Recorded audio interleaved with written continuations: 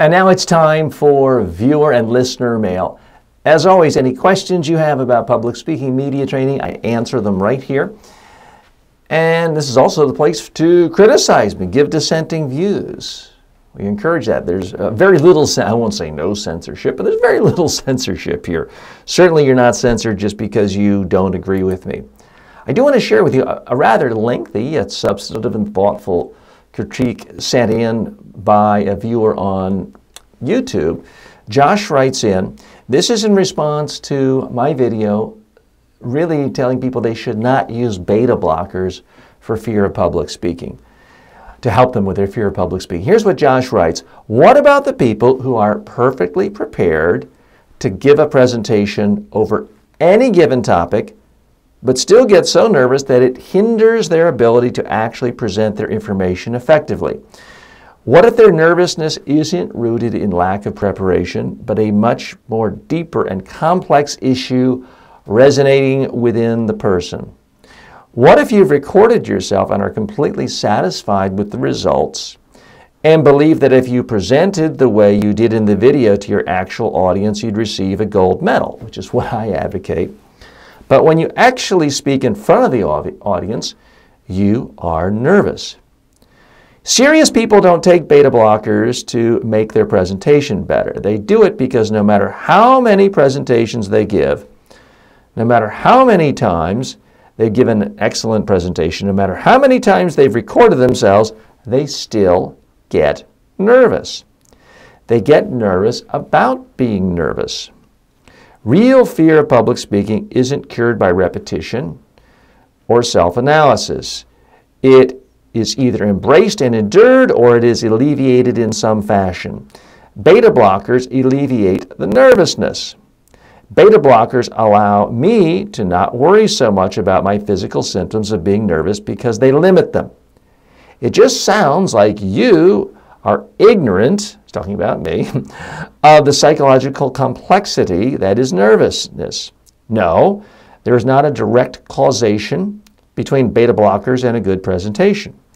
However, if someone is inevitably going to get nervous to speak and has prepared immensely to present and has recorded themselves to the furthest extent and has been inhibited by their fear of public speaking in the past, then beta blockers are the best answer.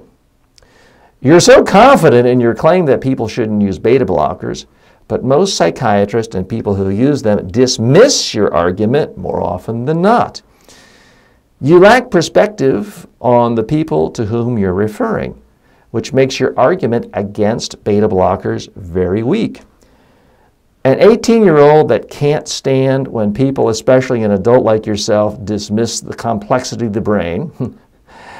If I placed you in an ocean with 20 great white sharks within 75 meters of your body, would you remain calm and unaffected? No, I wouldn't. Do you know that's what it feels like for some people to feel or to speak in front of others? And you're telling them to just prepare, to just record. I'm happy that you can give great presentations.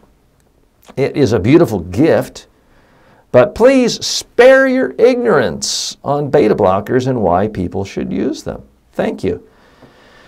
So Josh, I do appreciate your perspective, and while you were critical of me, I don't think you said anything that was below the belt or inflammatory, and that's why I wanted to give it the full airing you deserve. So let me state right off the bat, you're absolutely right that I'm not intimately aware of every single person who has a wide range of issues and psychological issues and issues that psychiatrists deal with. You're absolutely right about that. Here's where I take issue with a couple of things you're saying is, I do live in we're all shaped by our perspectives. You have a perspective as an 18-year-old. I have a perspective of having trained more than 10,000 people for 32 years. And I've just never seen someone who claims to have a fear of speaking do the one thing I ask them to do, which is practice on video, look at it, and figure out one thing at a time that they like, redo it, and keep doing it, even if it takes 80 takes and to get to the point where they love that video. I haven't seen people do that. I've worked with people who claim to be really, really nervous. And what happened is they tried 2 or 3 times and they just gave up. I'm not a good speaker. They took a beta blocker and they were awful.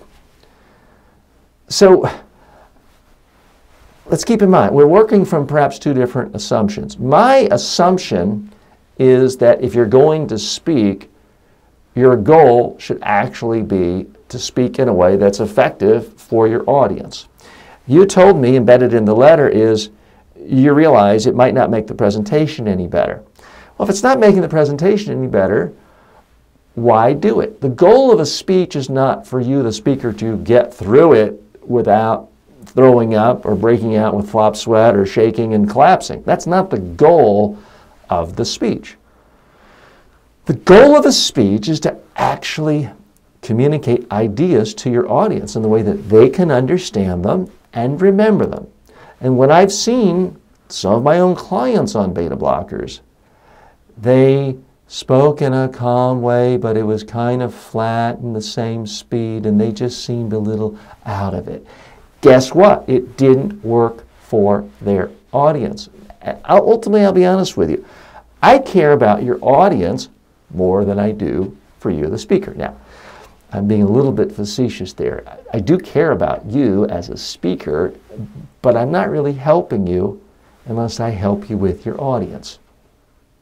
A psychiatrist doesn't have to worry about your audience. I also do think, and many psychiatrists are excellent and do good work, I'm not anti-psychiatry, but if you go to a psychiatrist and ask them for help with a fear of public speaking, they can't spend 8 hours with you practicing on video. They can spend 2 minutes writing a prescription. That's their business model. It's not their business model to actually make you so good at speaking to the point where you don't have fear. It's certainly possible to rehearse again and again and again on video, love it, and still do bad. But I've never seen it. Now, I have a self-selected audience that comes to me.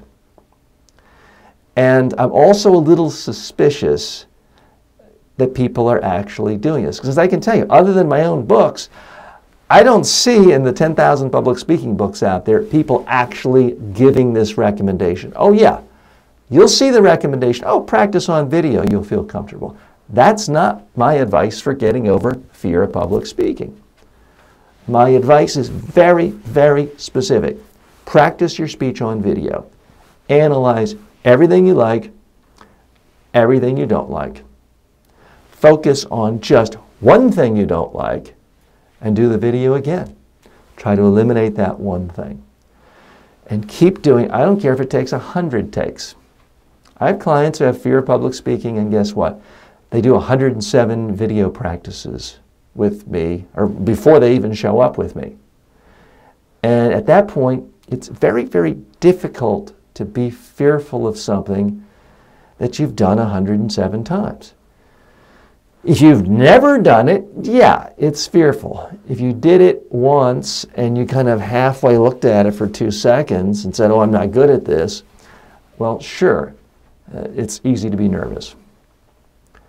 You gave your example of the sharks then. I would be fearful of being out in the water surrounded by sharks because sharks can actually eat me and kill me. Okay?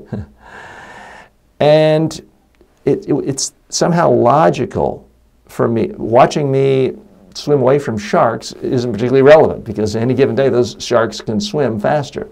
Here's another example for you. If I come to you and say, oh my gosh, I'm nervous. I am going to have a major fashion show in New York City. All the major fashion critics are going to be there.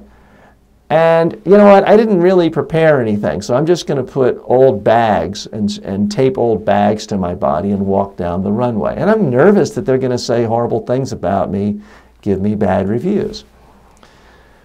I'm just curious as to your advice. Would you say, well, TJ, take this beta blocker and you won't feel nervous when you're walking down the runway in your old bags? Or would you say, well, DJ, before you have this fashion show, why don't we actually create some fashions that we know people like? So if your demographic is, for example, young women, let's create a bunch of designs, test them on a bunch of young women, see which ones they like most, and that way, when we do the fashion show, you'll show stuff that you know has already been liked and viewed favorably by your target audience.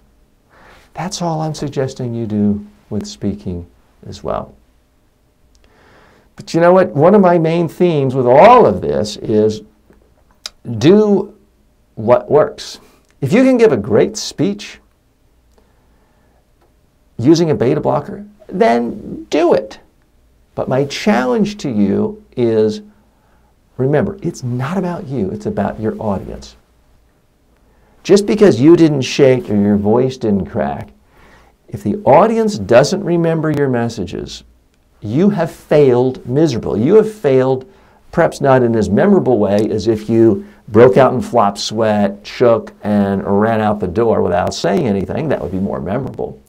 But at some level, it's the same degree of failure. You communicated nothing. So a lot of my beef with the whole beta blocker issue is that I think people aren't actually focusing on the goal. Your goal is to communicate. Your goal is to get your audience to understand messages and remember them so they can take the actions you want.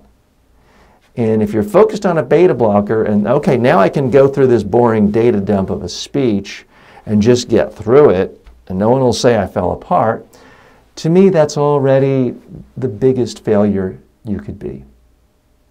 So whether you use beta blockers, whether you do a shot of tequila, at some level I don't care, as long as after your speech you have evidence that your audience understood your messages and remembered them. Do that, and you can use any legal drug or substance you want. I'll still be happy. More important, I want your audience to be happy.